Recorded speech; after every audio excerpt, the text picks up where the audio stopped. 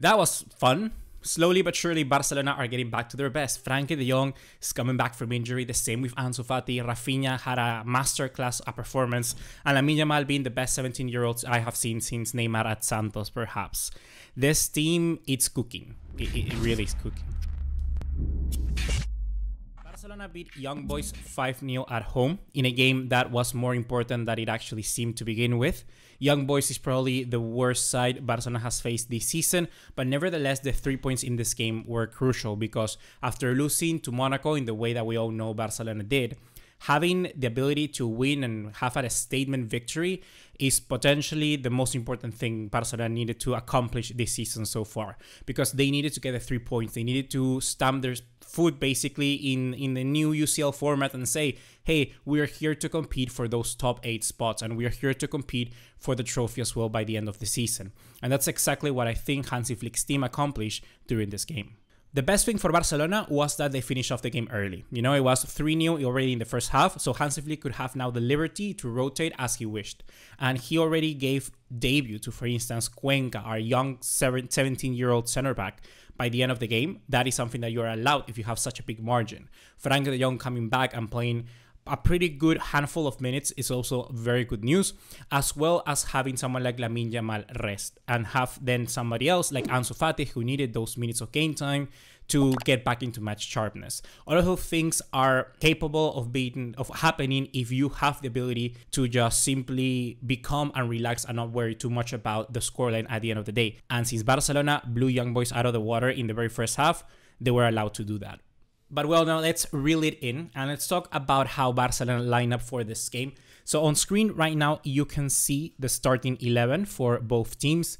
For Barcelona, it goes as follows. They started with Iñaki Peña, the goalkeeper, Jules Koundé on the right back, Pau Cubarsí and Íñigo Martínez as the two main center backs, Alejandro Valde through the left, Pedri, Marc Casado, who's having a tremendous start to the season, by the way, Lamine Yamal, Rafinha, Ferran Torres, and Robert Lewandowski. Even though Robert Lewandowski got 2 goals, I have to agree with SofaScore here, the website, saying that Rafinha was definitely the man of the match. For me, he was incredible. I'll touch on him just a little bit later.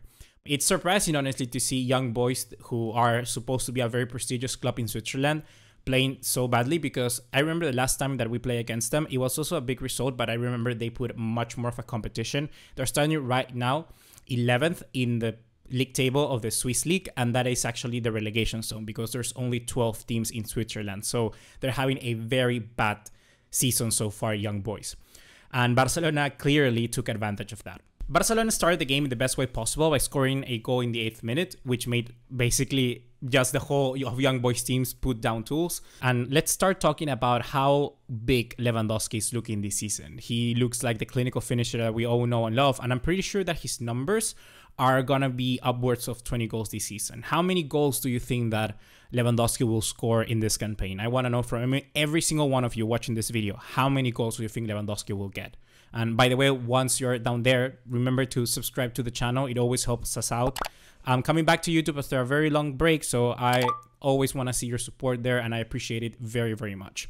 But anyhow, the second goal is where I have my first commentary for you guys. Let's check it out together here on Twitter.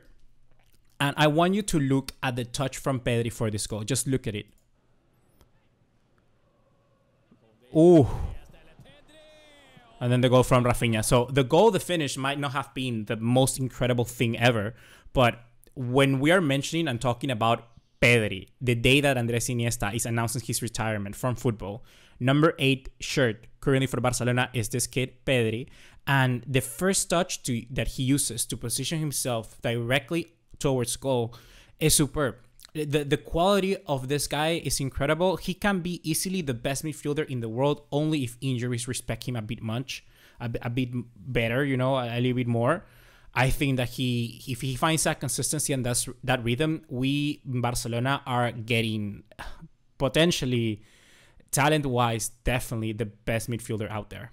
The third goal came from, now this time, an assist from Pedri, and it was a goal for Íñigo Martínez. Let me see if I can find the goal for you guys, but in the meantime, let's, you know, give Íñigo Martínez the deserve he respects, because we're talking about a guy who came into Barcelona. I was very critical of him, particularly because I wasn't a big fan, and I didn't thought that the move was going to be very beneficial for Barcelona, but I was wrong. I was really wrong about Íñigo Martínez, because you see in this game how he is already the marshal of that defense. He's definitely the best defender Barcelona has had this season alongside Koundé. I think as the two center backs, he's the one imposing, and he's definitely the one commanding that back line. And consistently this season, he has been outstanding. He's matching the speed athletically. He's looking very strong, very good. With the ball at his feet, he's also very good circulating the ball. In this game, we saw plenty of passes of shifting perspective from the left-hand side all the way to Lamine Yamal.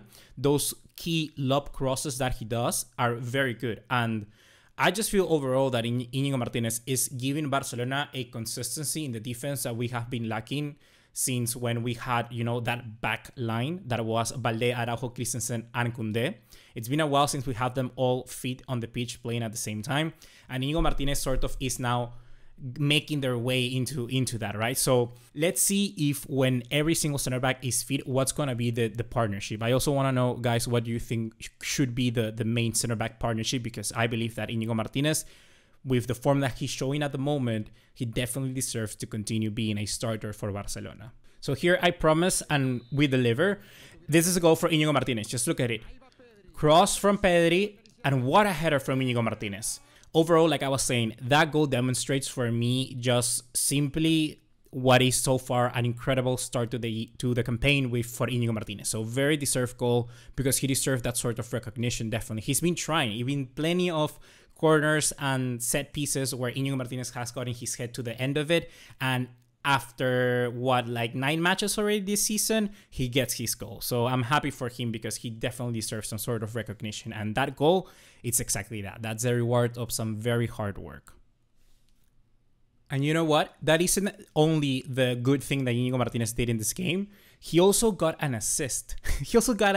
Dude. Let's look at it. Look, he also got an assist. Look at that. The ball from Rafinha, Íñigo Martínez heads it, and Lewandowski then scores. I mean, not only is this team now having many creative players, no matter who they are, but come on, dude. Don't we look even better from set pieces? We scored 2 goals from set pieces in this game, and before we haven't scored for a while. And I think these sort of, improvements here and there, we see it with other teams around Europe, like Arsenal. I think Arsenal are the best team in the world when it comes to set pieces. And you have someone like Gabriel Magalhaes, who scored important goals, like against Manchester City and like against Tottenham in the North London Derby. And recently, they got another goal against Leicester City to come back in the game from another set piece. So definitely, I think you need those improvements in some constants, which are, let's say a little bit different to what you normally play. Barcelona can find themselves in different situations, let's say in a game like this where it's maybe too tight, or in a semi-final of the Champions League. And if you have that ability to break yourself up from the usual tactics and score a goal from a set piece, that definitely makes you a very dangerous team, right? That's something that Real Madrid, for instance, have it locked up in their arsenal. They have so many different ways to score. And if Barcelona can get that versatility to attack from different ways and just be a threat no matter what they do, I think this team is just really, really could be unbeatable. But 5-0, guys. 5-0 demonstrates for me the best margin of running for Barcelona. And if Barcelona can start to dismantle teams like that very easy, very quickly throughout the games, I believe that in the Champions League, that goal difference margin will definitely come in handy. I'll try to see if I can make a video predicting every single match and just see where would Barcelona finish in contrast to other teams. Because this year, the format of the Champions League makes it so every single goal matters. No matter if you win a game 2-1, you need to continue scoring goals. If you can score 4 goals in a game, you need to do it, because the margins are very, very small. And definitely, as many goals as you can score, the better. And I think that Barcelona, this team that are just simply very vertical, they give a vertigo to their game that is incredible with Hansi Flick. The more goals they can score, the better it would be. We have to talk quickly as well about, we saw, our new goalkeeper, Chesney, in the stands. It's good to see. The rumors is that he will have a training sessions throughout this international break, so he'll be able to play the game against Sevilla. I'm not too sure. We have to wait and see. There were still some instances during this game where I thought, for instance, Iñaki Peña would be good, and I would sort of vouch for him to continue as a starting player. But realistically, there's still some moments where, for instance, the ball is let loose and it's, for anybody to get there. And Iñaki Peña makes runs outside the area trying to clear the ball, and he doesn't look confident. He doesn't take the best decisions. And for me, that in contrast to an experienced goalkeeper like Chesney, you cannot simply pass up on that opportunity. So for me, the Polish player needs to start 100% when he gets up to full fitness. And last but not least, I was going to mention Rafinha. I think that Rafinha, for me, right now for Barcelona, is the most crucial player no matter what. Rafinha is on another level. He's having so many goal contributions. Yet again, here, a goal. If I'm not wrong, he also got an assist during this game. Yeah, a goal and an assist for Rafinha, 90 minutes. We're in the armband. That's just simply talking levels about a guy, right? And for me, now that we've given Rafinha this captain's armband, he looks even better. He's taking more responsibility. He feels like the player that we wanted to sign from Leeds United. He's actually now having his best start to the season in terms of numbers. He's overall, just for me, an outstanding player, an incredible role model. I don't know whether... I really don't know whether Barcelona should promote him to first captain now that Ter Stegen is injured. Definitely, he should continue being that guy, because I believe that that's just such a positive news for Barcelona. And it's interesting because, for instance, Frankie de Jong entered the field in the second half and Rafinha kept the armband. So that definitely speaks something. I don't know if there's rules or certain, restrictions that maybe Barcelona needs to sort of respect the hierarchy of the captains. But if Rafinha can stay with the captain's armband, I will keep it with him. I really do think that it makes our team better. I like how professional he is and how much he respects and loves the badge of Barcelona. I really do think he's Blaugrana through and through. So now, guys, with this result, how happy are you? How happy are you? I definitely am very happy because of the final victory. Of course, I think a lot of goals, the way that this team is playing. Lamine Yamal is so fun to watch, dude. This kid is outstanding. Like I say, I think he reminds me of like if Neymar and Messi had a kid. He really looks that special. And since he's Blaugrana, once again, through and through, I believe he will stay for a very long time. And we've seen it, right? We've heard it. I think he's he has his values very strongly rooted into himself.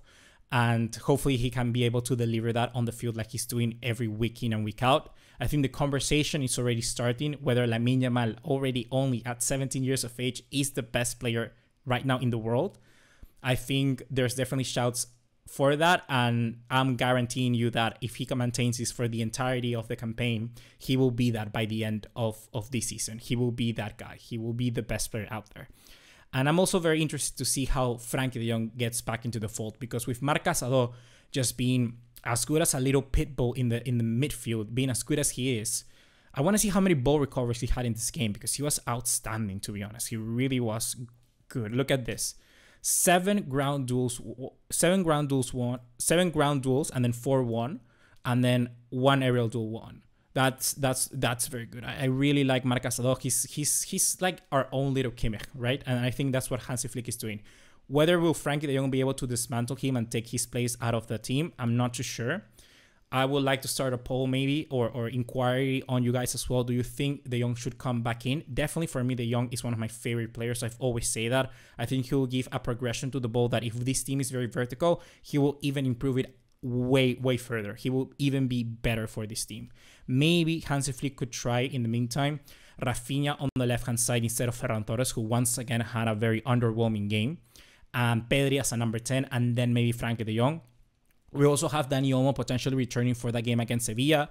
And yeah, I think that we're in a very good position, particularly now, because after the international break and after the Sevilla match, Barcelona will face Real Madrid and Bayern Munich. So let's wait and see how we do this, guys, but I'm very excited for those games. So once again, thank you so much for watching. It's great being back on YouTube, and nothing. I'll read your comments and answer to as many as I can. See you in the next one. Take care. Ciao, ciao.